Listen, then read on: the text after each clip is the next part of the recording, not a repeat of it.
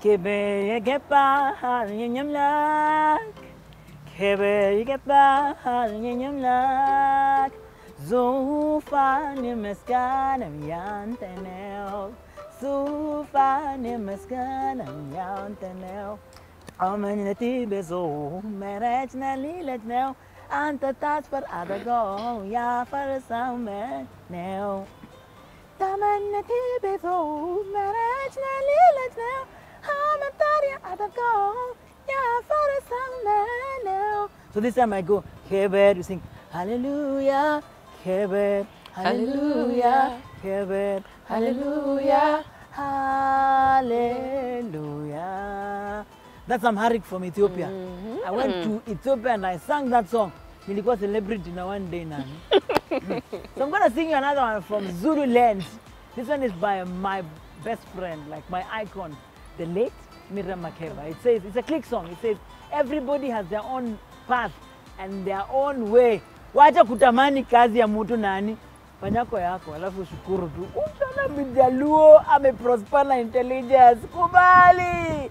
Ukiona Ukuyu explore business. Mpaka huyo business unang'ara. Wewe Jaluo nani kubali. Wewe nilipewa brain. Wacha Ukuyu business na biashara. Pesa sio wako. Ukipata mingi unaenda kuoa. Anyway. Enqega lenlela kutangu ngotwane. Enqega lenlela kutangu ngotwane. Sebe ngwabile ngathapha yakuta ngotwane. Sebe ngqubule ngathapha kuta ngotwane. Imagine if somebody is called Ngqo. Now ukumbali utamwita aje, hey Ngqo. Amaxoxo yaxhuma kuza unqanqaze. Amaxoxo ayaxhuma kuza unqanqaze. Ni kama mtu anakasirika kila saa. That's South Africa. I can imagine. Nebele, Zulu, and Xhosa. They are like this. Kama Kikuyu na Kimeru na Kiginene. That one. Embu. Wacha tuingie.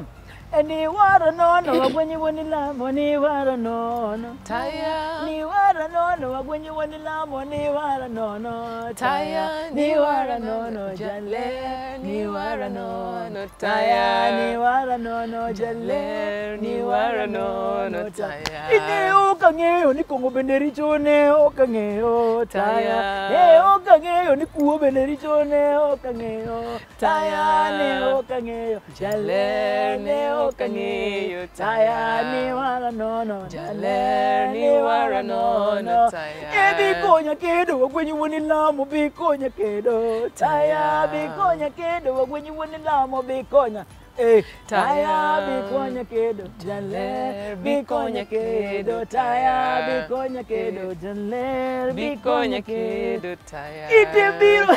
I don't know what they go. Itembiro uda kwenye one is like somebody kuna kitu nadunga mtu hapo. Itembiro uda kwenye one lamo itembiro konya.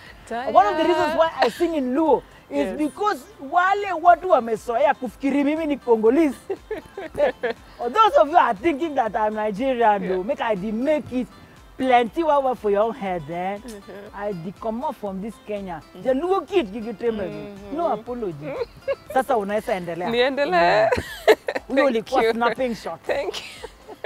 I'm a caption shot. Thank you, Hellen. You're such a gracious people think that I'm a hostess. very serious person. I can be serious. I can see. Yes, I can. I'm pleasantly surprised. Now, welcome back. Again, this is Her Standards. We are in a celebratory mood today. We have with us Hellen Mtawali. She does not need any introduction again, but you can still be part and parcel of this conversation. Use the hashtag Her Standards. Hit us up at KTN Home across all platforms, or you can talk to me at Queenie Mbori on Instagram and Facebook and Queenie Saina on Twitter.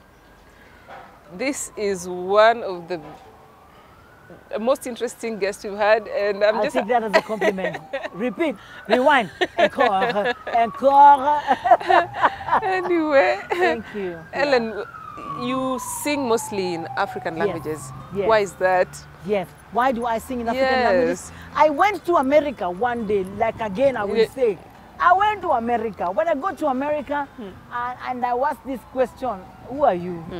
nimefanya Tusker Project Fame 1 season 1 season 2 ninaenda kufanya season 3 alafu nauliza who are you? Hey, hiyo ulikula mimi kichwa. But the good news is when I got there, I tell you, people outside love Africa. So when I sang my Kizungu, which I thought was Kizungu, was not Kizungu for them. It was something else. But until I went into the Luo mother tongue and sang, I went to the whatever, the other languages from Africa and told them the meaning. I tell you, I caught their attention, and as I was done. I mean, they don't understand, but just from my brief, they dig in and appreciate the African music. I said, you know what? A prophet is not without honor, except in his own country.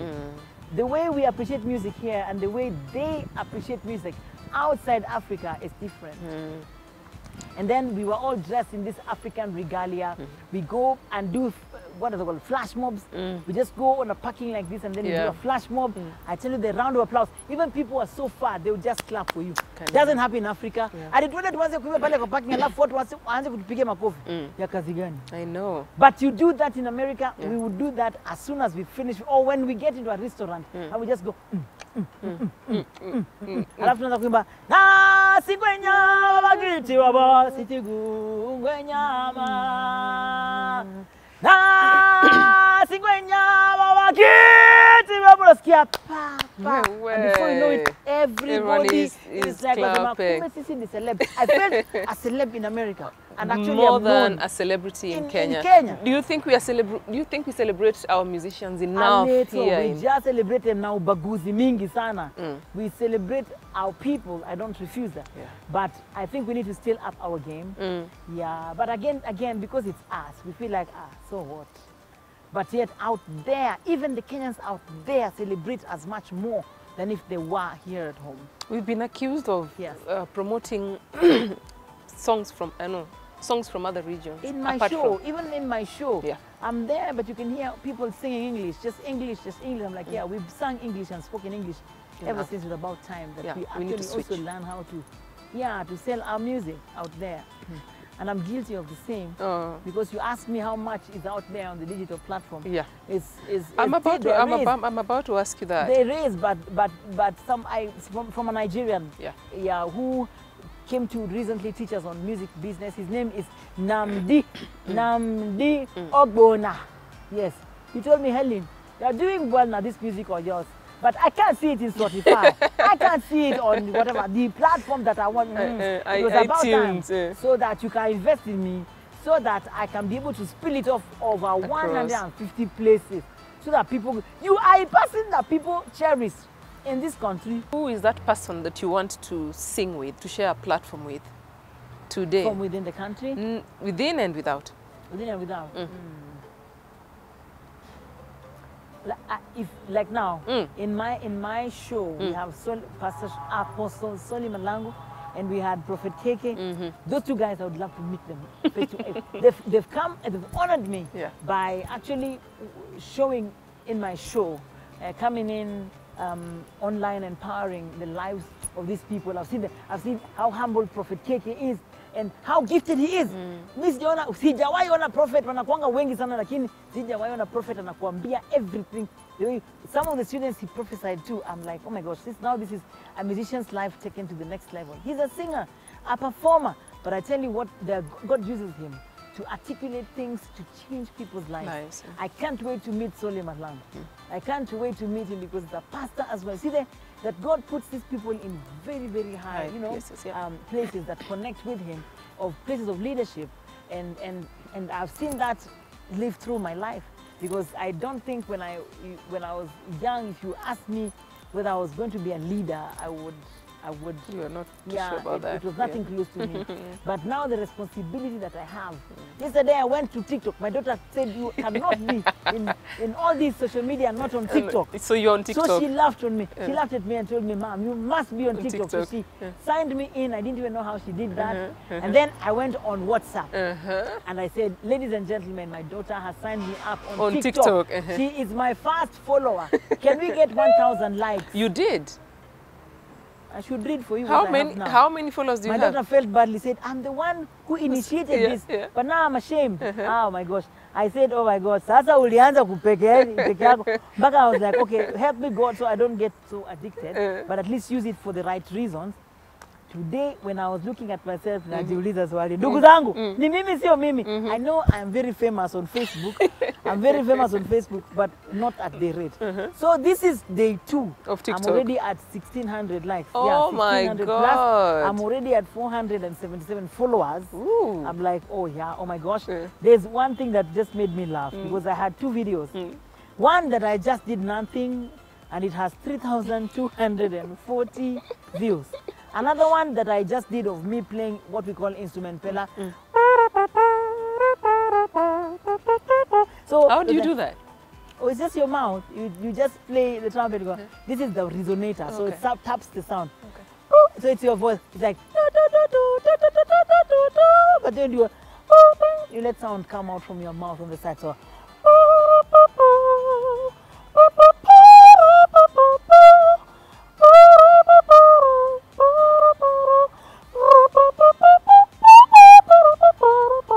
Now actually, it's your voice actually. Then you imitate the trumpet. Kuna moja nifanye hivyo, sasa it has 15,000 points. I'm like, ndugu zanguni, mlikuwa nafikiri mimi celebrity nani? Sasa ndio nimejua kumbe mimi siku ya pili na Twitter. Ndugu zanguni mmeanza kunivamia nani? Mnanivamia na views, nasema oh my gosh. Sasa hii ingekuwa ni pesa. Ungekuwa na pesa mingi sana. Ningekuwa milionea. Unasikiaga tu kwa TV na radio. Ningekuwa milionea nani. Watu wanafanyanga vituko lakini anyway. And pretty much that's a way to I'm hoping that people use platforms like this not just to joke but to empower the lives of people. Yeah. When Hellen is not singing or is not interacting with music, what does she do? Unafanyaga nini? Ndugu zanguni mimi nilikuwa karate. Ndugu, believe it or not. Karateka. I was a karateka black belt. Nilipoacha karate, ndio hii nyama yote ikatokea, sijui imetokea pande gani. Nikaanza kusema simutaki hostel ilikuwa replaced nani. Nyama zote zilitokelezea nani. Masuli yote ambayo ilikuwa ni misuli ilibadilisha jina. Nikaanza kusema tunajua kama tulikuwa masuli, lakini sasa tuko nyama. Na kwa mimi nilikuwa nikitembea, hata hata nimelose weight kidogo. I started walking after now I just relaxed on the black belt. Misuli zote zile zilikuwa zimekonda nani. Zilitafuta jina. Nasema wacha tunone. I tell you, I don't know. Mpaka huku nilikuwa nimenona, mpaka ukiniona you think like obese is my middle name. Na vile chakula inakuanga tamu nani. Hey. Nilikuwa nakonga tu komu. Nasema basi. So, I was a karateka. So, once in a while that helps me to make some of those things. You know, once you do that skill, your body just becomes like that. Sachin dirty. Mimi naweza kupatia kinini kidanzuki punch. Kidanzuki. Lakini nilirealize moja nilikonga nayo mtu nani. Nikajiuliza huyu ni tamu. Hey, around Madari. People don't know that I lived in Madari. Hapo area Madari ndio ilikuwa area yetu. Sasa watu wakikosana, ndiye mkaite Hellen bana. Ndiye mkaite Hellen nakuja kama bouncer. Macho za green zikikuona nani? Unanikani unambaka dhambi zako. Nakuja hapo na nasema ni nani? Ni kama Rambo ameingia. Nafunga belt kwa kichwa. Nishafunga sema ni nani analeta. Narusha wa vijana wanakimbia wanasema madam tumekuona ni nani alichakuza nani ni nani sio nakwambia ni kwa bouncer na macho za green so ndugu zangu yote ilipotea wakati nyama zilikuja. I stopped karate and something happened. I just found myself wacha figure 9 ama figure 8 it is to give me figure B. Oya vile vigo tumbo inaongoza material nikasema chochote hapo inaongoza lakini Mungu sijui ni Mungu ni nini nilikufanyia nini nani mimi nikigeuka utasema ndugu yangu fungeni macho yule kuja tu sikachukua silaha mimi sitasema ndugu zangu msijaribike kuniangalia nyuma tafadhali msijaribu mimi ni Mjaluo lakini na shape ya Mkikuyu. Mungu anajikubali nani? Jikubali kitambo nani mpaka baadaye nikapanda usiwe. I hate to... Nyangejeni tu pali muda nuanga zile zingine za kuvaa kama nguo. At least pia mimi nikitembea kama Lilian Muli. Nimetaja mtu kweli. Hujataja. Nitaonekana ni kama niko na shashi hizo.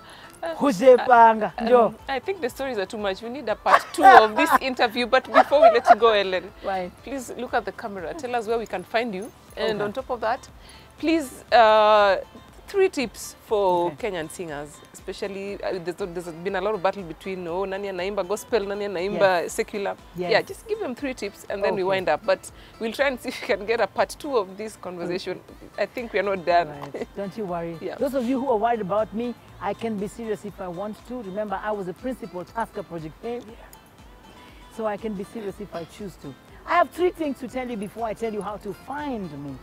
Point number 1, don't go into music for the money. You'll be disappointed. 2, today is a day for networks. Please do not lose opportunities for networks. Even if you're just going to sit in a meeting, go there. You might meet somebody who could be somebody who knows somebody who knows somebody who might actually lead you to your destiny. Point number 3, nurture your gift. Don't stop at where you are at. You know what? They say the sky is the limit. But you know what? It's also a limitation to imitate. Don't just stop at imitation because it's a limitation. Find your way to become unique, just like the way my eyes are green. Get unique, sister. Get unique, brother. Don't stop at where you are at now. You are as good as your last dance. Now, to find me, enda YouTube. Tafuta Hellen Mtawali. Niko tu na 150 subscribers. Si unijaze hiyo nini? Jaza hapo nani? Konga basi at least nipate ko 300. Twitter leo ameniprove kwamba on Twitter naweza kujulikana. YouTube je? I also want to tell you that it's not just about YouTube and CMOs and crying about CMOs, etc. The information highway is open. www was open for you. Do something about your digital space to ensure that your music is all over. Get to people who can actually, get to people or talk to me. I'll show you how to do this so that on the digital platform, you can still be able to earn. If somebody streams your music, you can still be able to earn if they download your music. So don't be discouraged. There's still hope beyond what we see right now. You can also find me at Mtawali on Instagram, at Mtawali on TikTok. You can find me at Hellen Mtawali on Facebook. Also find me at Hellen, not at, but you can actually Hellen Mtawali on Facebook, Hellen Mtawali on Facebook. LinkedIn, you also check me out as Hellen Mtawali. Now, this is what I want to tell you. Much as people take advantage of the social media, also take advantage. Don't go to social media to just interact and talk. Find ways of making money. Well, you heard that from the musical genius Hellen Mtawali. You are as good as your last performance, and many more tips. I'm sure you want to reach out to us. If you have any comments, feedback, you need help in progressing your musical life, working on yourself as an artist, we are available at KTN Home across all social media platforms, or you can talk to me at Quintambori Facebook, Instagram, and Quinimbori on Twitter. I'm also available as Quintambori on LinkedIn. Well, that marks the end of today's show, but before we go away, we have more performances from Afrizo band. Afrizo is African Zone. Yes. It's a short form of African Zone. Till next time, take care of yourself, be safe, and have a musical week. Bye for now. Aye. Umnandi, wela sitandazo ti. Sigulandile mama, sigulandile oza makoti sigulandile, oza makoti sigulandile, oza makoti sigulandile, oza makoti sigulandile, oza makoti sigulandile, oza makoti sigulandile, oza makoti sigulandile, oza nawe, oza nawe, oza makoti sigulandile, oza nawe, oza makoti sigulandile.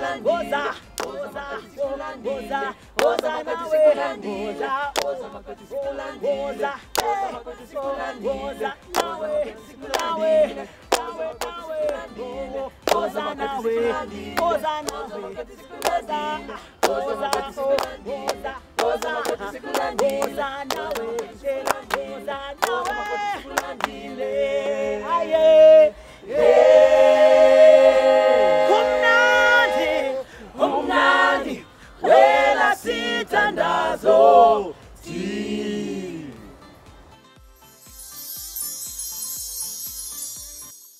Woman of the Week is Dr. Jemima Kariuki. Dr. Kariuki, an obstetrician gynecologist in Kenya, has stood to be celebrated for her selfless service towards expectant mothers during the COVID-19 pandemic. She is a resident doctor of obstetrics and gynecology at Kenyatta National Hospital at the University of Nairobi. Dr. Kariuki is the recipient of the 2021 Global Health Award by the World Health Organization in recognition for her contribution to advancing global health. This is a major win not only for her but for the women fraternity globally. During the COVID-19 pandemic, she organized an ambulance service which enabled pregnant women to access maternity care. Dr. Kariuki is the founder of Wheels for Life, a free ambulance service for mothers in labor after dark. The program has a call center which receives calls from pregnant mothers in duress, offering them services ranging from having a doctor talk to them, encouraging them through the pregnancy journey, or providing an ambulance to take them to a clinic.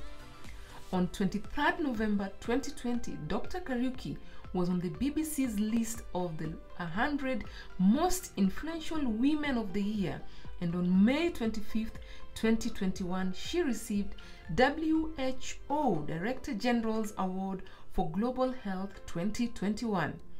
Dr. Kariuki says at a personal level, the award inspires her to forge to greater heights, and she would like to see herself growing and pushing to spearhead the establishment of many such initiatives. Dr. Kariuki looks forward to helping as many pregnant mothers to bring their babies safely into the world. Her next focus is addressing the issue of teenage pregnancies. She says it breaks her heart to see teenage girls become mothers out of sexual abuse, early sexual debut, and other vices, and she would like to spearhead a movement that can deal with these issues.